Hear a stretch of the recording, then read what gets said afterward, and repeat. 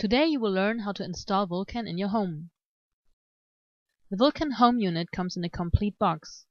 It includes the main electronic block, which is cast in acrylic, the Vulcan impulse bands made of copper, one electronic switching adapter, and several cable clips. The Vulcan brochure explains the technology and has details for the installation in the back. Vulcan is typically installed at the main water inlet to your house. That is very often where you also find the water meter.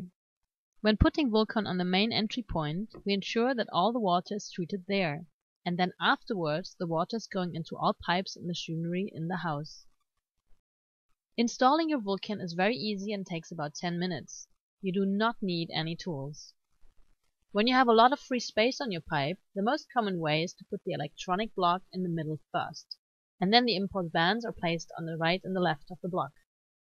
If you have limited amount of space on the pipe only, then you can also install the electronic block on the impulse bands. Please ensure that there is a minimum of 1 cm space between the first pair of impulse bands.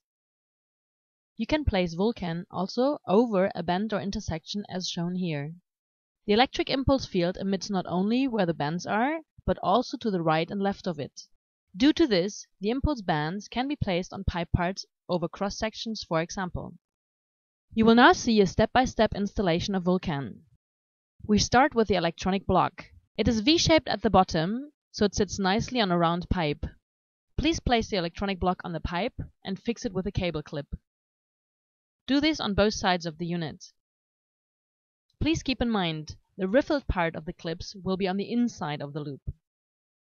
Then we attach the impulse bands. Start by plugging the red plug into the block. After that, fix the first loop of band with a cable clip and wind the entire band around the pipe. It is best for the band to have a little bit of a sideway angle, and please ensure that the band sits close and tight on the pipe. At the end, simply fix a black end piece with another cable clip. Proceed on both sides. We can now add the power supply.